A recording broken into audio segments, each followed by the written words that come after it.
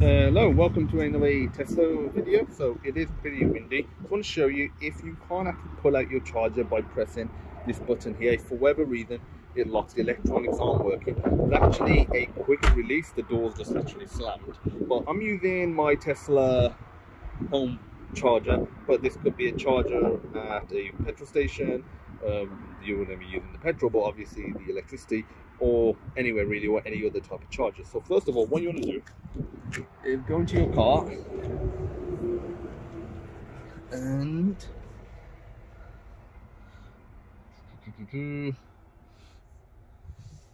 you want to stop charging. Okay, it's stopped charging now. And again, you only want to use this if you can't actually, take it out via the button. It's never happened to me, but I thought I'd show you just in case you're, in that jam. So next thing what you want to do is go to the back, and on the side where the charger is, let me put the flash on so you can see here, underneath here, there's a little like latch.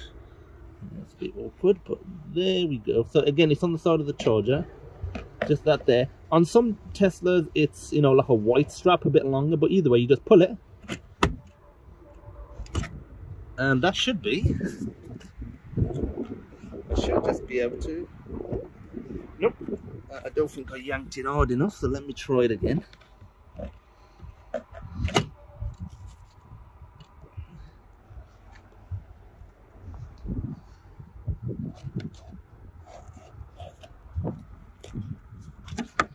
And there we go. So again, you just got to give it a bit of a yank, and that's it. I'm going to actually plug it back in, and then I'll deal with this after. So that's how you manually release the charging cable. If it is ever locked, let me know. If you have any questions, and I'll see you in the next video. Bye bye.